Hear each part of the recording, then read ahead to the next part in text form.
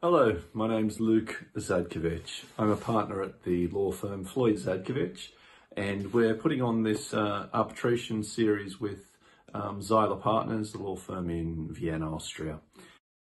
Zeiler Floyd Zadkovich, one global team focused on what you do. Today I'm going to speak to you about commodity arbitration.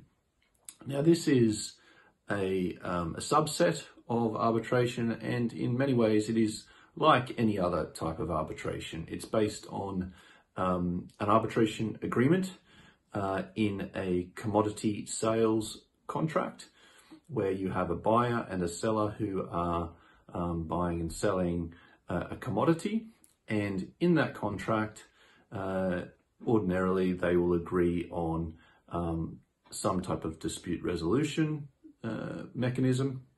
And today we're focusing on those commodity contracts that have a arbitration agreement in them. And in most instances, those arbitration agreements in commodity contracts will incorporate institutional rules. That is not always the case, and we do see on occasion arbitration agreements that are ad hoc, meaning that they do not incorporate institutional rules, but invariably in the commodity arbitration context, you will see various institutional rules incorporated in an arbitration agreement.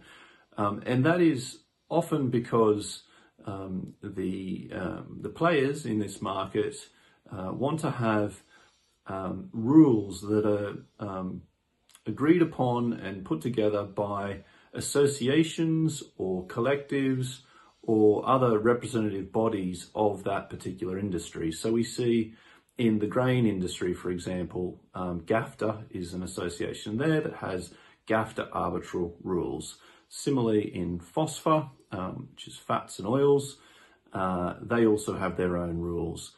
The LME for the London Metals Exchange, it also has a set of rules that govern arbitrations on the LME. And so these different types of institutional rules seek to deal with disputes that arise on those specific types of contracts. And each of them work much like any institutional rules. Sometimes they have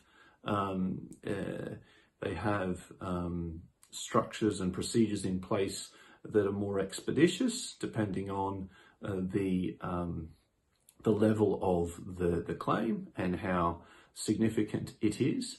They also often deal with quality and quantity issues that are quite specific to that type of commodity trade.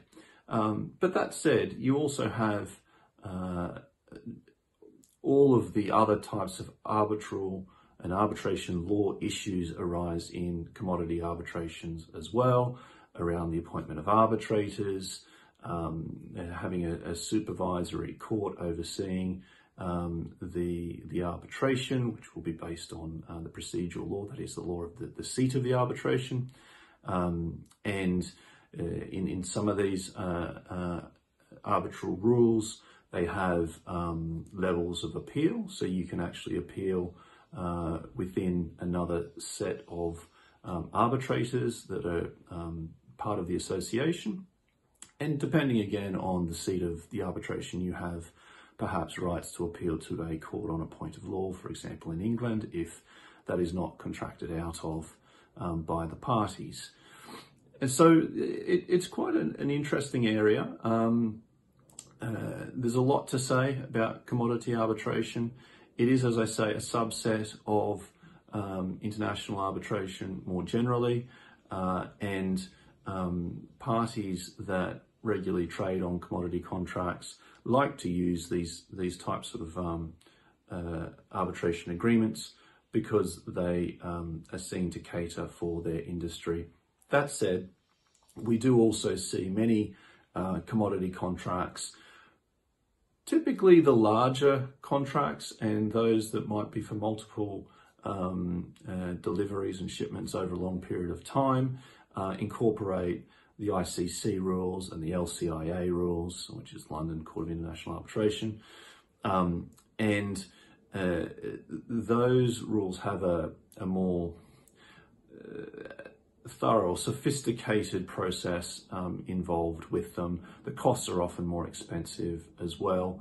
But for those larger claims where you want a very robust procedure in place, much like a court would operate at the outset, the parties will often agree on, as I say, ICC, LCIA, it could be AAA in the US, and others. You've got SIAC in Singapore, SIATAC in China, and the HKIAC in Hong Kong. There are others, including in the Middle East. That's a snapshot of commodity arbitration. I hope you found this interesting.